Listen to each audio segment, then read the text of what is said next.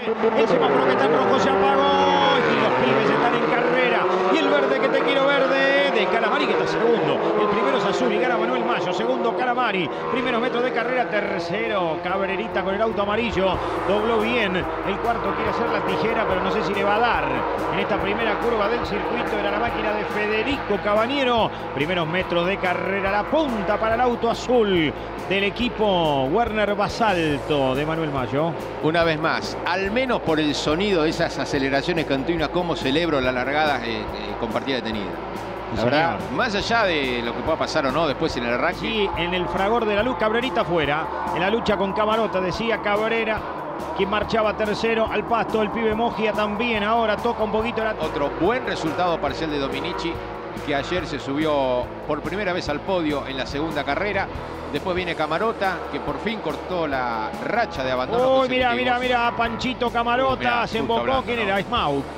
Lima Capitao. No, y Smaug, los dos saltos del litoral. Mirá, ahí está Smaug, está volviendo. Sí, Lima Capitao lo estaba pasando por afuera a Rey. Mirá cómo quedó. Algún elemento de la caja de velocidades. Qué momento para el equipo Buenavía, ¿no? El trompo de Panchito, Lima lo esquiva para no embocarlo. Y allá, ¿quién le dio? ¿Quién era el otro?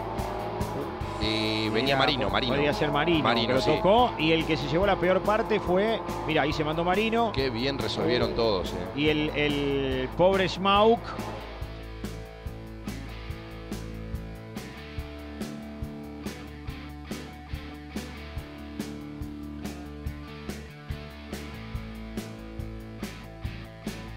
En las posiciones.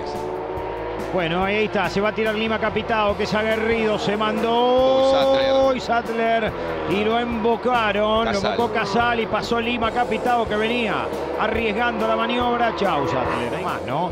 En la pista, se eleva la bandera cuadros, va a ganar Manuel Mayo, ganó Manuel Mayo. Porque nadie tiene claro cuánto va a durar el neumático blando entero, ¿no? Si serán 5, 8, 10 u 11 vueltas. Hoy alguno de los ingenieros del Super TC 2000 me comentaba que hasta 11 vueltas puede llegar a durar. Hay que considerar las que se dieron ayer en clasificación y las que se puedan llegar a dar ahora en la serie. Sí, como nunca me parece que la serie va a tener un papel fundamental. La serie porque va a empezar a construir la historia de la final respecto de la elección.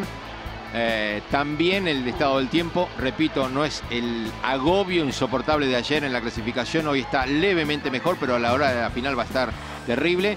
Y también otro detalle importante, más allá del trabajo en los boxes, y de que no hay obligación más allá de la primera vuelta, puede entrar cuando quieran a cambiar.